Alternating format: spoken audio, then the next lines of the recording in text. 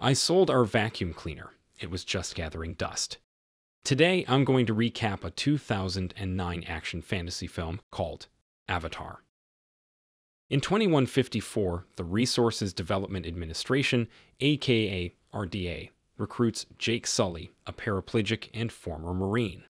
His twin brother Tom, who worked for the RDA, was killed, and now they need Jake as his replacement for the Avatar program on a planet called Pandora, because as his twin and his genome is the only one that can activate Tom's avatar.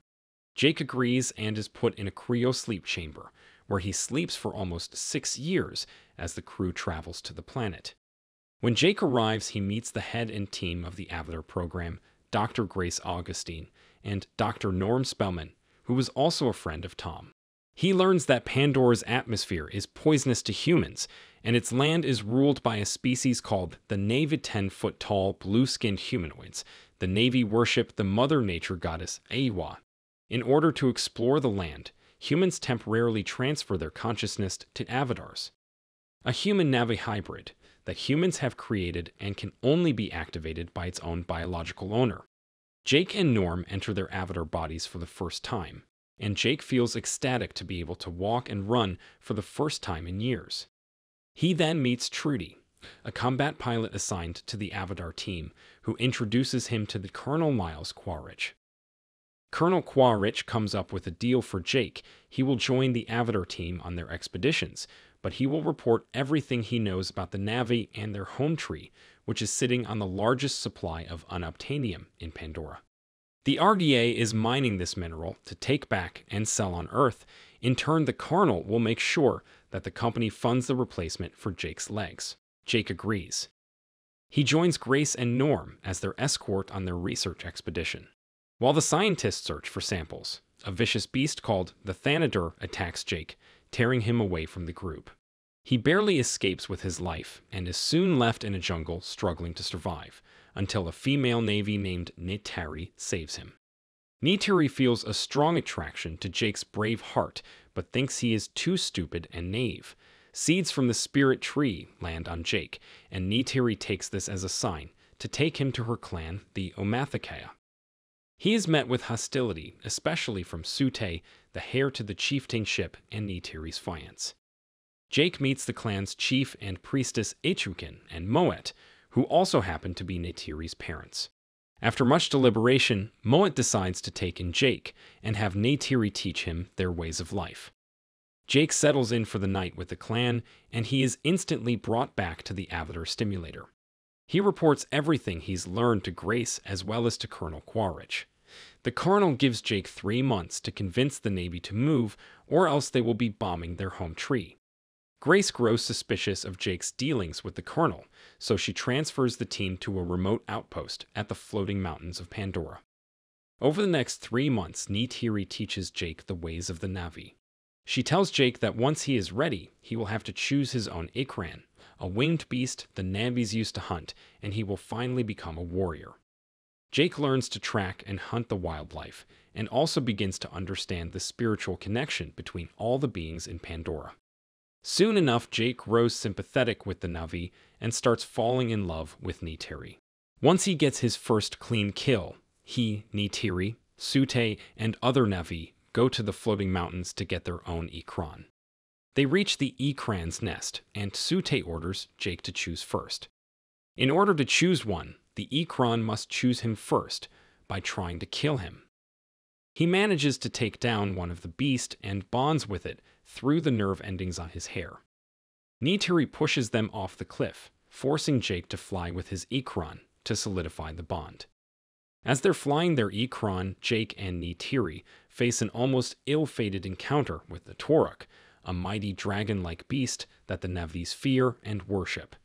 Only 5 Na'vis in history have been able to tame and ride the Toruk, including Neytiri's great-grandfather. The 3 months come to an end, and the team goes back to the facility. Colonel Quaritch gives Jake the ultimatum, but he asks the Colonel for an extension just until his final ceremony is over. And then he becomes one of them, and he can convince them to relocate. The day of the ceremony arrives, and Jake is finally accepted into the Omathakea clan. Now that he is one of them, Neytiri takes Jake into the Tree of Souls. The Tree of Souls is one of the Navi's most sacred places, where the memories of their ancestors are stored. They can access these memories by tying their nerve endings to the fibers of the tree. It is also one of the places with the most unobtainium deposits. Neytiri tells Jake that he can now choose a wife. He then proposes to Neytiri, who happily accepts. Under the Tree of Souls, the two kiss and connect their nerve endings, binding themselves to each other for the rest of their lives in the eyes of their goddess Eywa. As morning breaks, Neytiri is awakened by the sounds of a large machine. A bulldozer has come from the RDA, tearing up the Tree of Souls. Neytiri tries to wake Jake, but he is currently out of the stimulation and remains unconscious by the time Jake wakes up. He sees a frantic Neytiri dragging him away. He signals the bulldozer to stop, but it continues on plowing. He then climbs the machine and starts destroying the cameras, but the crew starts shooting at him. They run away with Neytiri sobbing, as she watches the machines tore down their sacred place. Meanwhile, the RDA catches the footage of Jake destroying the cameras, and is able to identify him.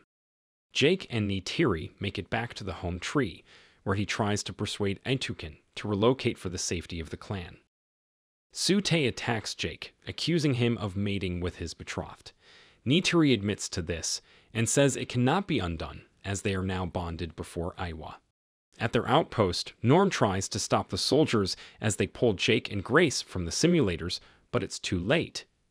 Jake takes the opportunity to state his final plea, but he and Grace faint before he can say anything.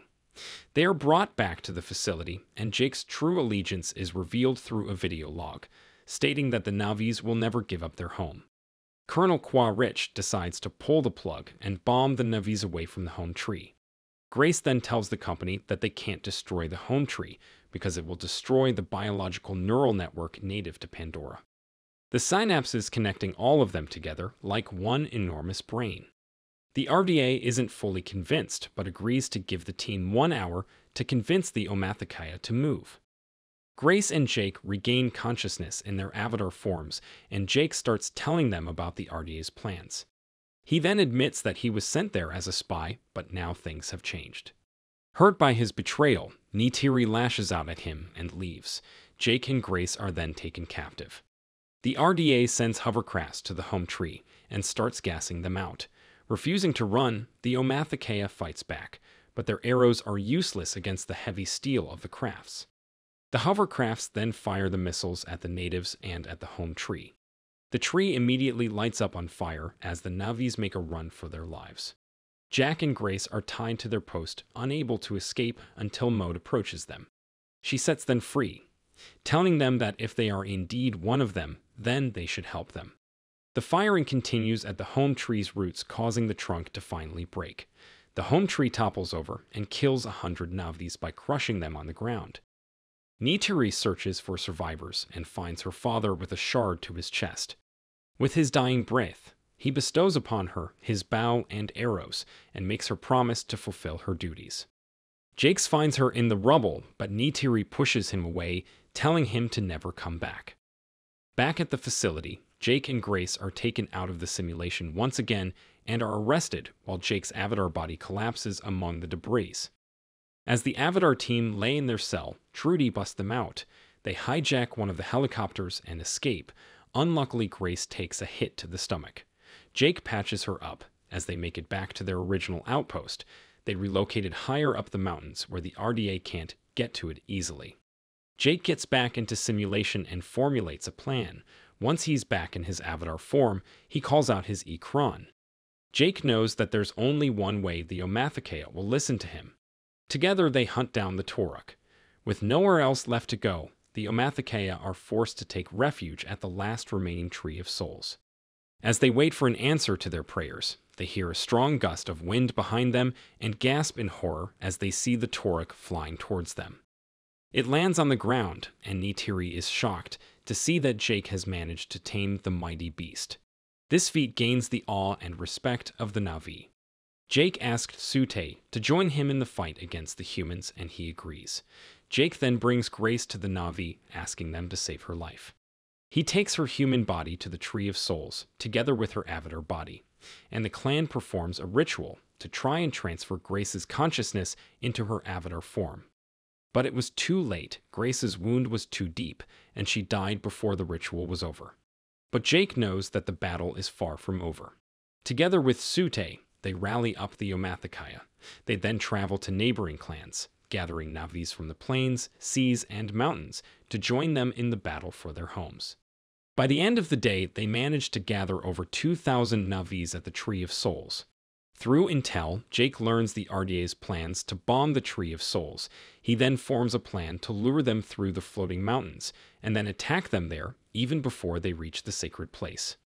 Jake prays to Iowa at the Tree of Souls for guidance. As morning breaks, the RDA launches the hovercrafts along with the bombs. The Navi clans wait for them among the floating mountains. Not long after, the clans from the plains take action in charge of the machine suit surveying the grounds.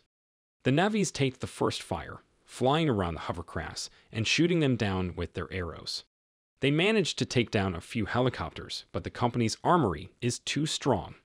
They launch fires at the Navis with their guns, taking down quite a number of them. Colonel Quaritch spots Jake on the Toruk and starts firing at him. Jake escapes the line of fire, luring the Colonel's hovercraft deeper into the mountains. Suddenly, Trudy and her helicopter intervenes. She shoots fire at the Colonel, allowing Jake to escape. Meanwhile, Neytiri's Eytukan is taken down, and she lands on the ground, witnessing the devastation that the humans have caused. Tsu'tey launches a heroic act at the main hovercraft, taking away a number of men, unloading the bombs before he is gunned down and falls back to the ground. The Navis are overwhelmed as they retreat deeper into the forest. Suddenly, the hovercrafts pick up a different movement. In a matter of seconds, various Pandorian wildlife come charging at the machines as the Eytukan overtakes the skies, taking down the remaining crafts. Neytiri interprets this as a sign of help from Iowa. Jake then lands on the main hovercraft, carrying the bombs, and takes down their machine guns. He runs around the craft, expertly avoiding fire, and launches a grenade at one of the engines. The craft goes down and blows up among the mountains. He launches several more grenades at the Colonel's craft, but Quaritch manages to escape using a mechanical suit. The grenades blow up, and Jake is tossed back into the sky and lands back to the ground. The Colonel survives the blow and starts hunting down the outpost. Quaritch reaches the location of the simulators just in time as Neytiri makes a launch at him. Quaritch takes her down and traps her beneath the trunks of a tree. As he's about to stab her, Jake appears and fights him. Jake is able to hold him off, breaking his knife and the protective glass around the suit. The Colonel gasps for air and then starts targeting Jake's real body instead. He breaks open the glass of the outpost and destroys the simulators. Jake stabs him on the neck as the Colonel drags his body.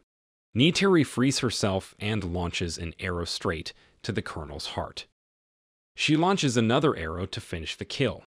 Meanwhile, Jake emerges from the simulator, dragging his body to reach for the air mask. The poisonous air knocks him out, and he's unable to breathe. Neytiri realizes what's happening, and she climbs inside the outpost and puts the air mask on Jake. She sees his real body for the first time, and they hold each other close. Back in his avatar form, Jake and Neytiri find Tsu'tey, who begs Jake to kill him off, so that he would die a noble death. As he takes his last breaths, Tsu'tey acknowledges Jake as his brother and passes the chieftainship to him. Jake accepts this with gratitude. The war is now over, and the Navis have won. The facility is destroyed, and the humans are sent back on their ships to Earth. Jake, Norm, and a few other humans are given permission by the Navis to stay. Jake is now crowned as the new chief of the Omathakaya clan. On his new birthday, he is taken to the Tree of Souls with Neytiri, where they perform a ritual, transferring his consciousness to his new avatar body. If you enjoyed this video, don't be shy to hit the like button, and if you disliked it, hit the dislike button twice, just to be sure. It would be best if you watched the whole movie. Thank you very much for watching. Please subscribe for more videos like this.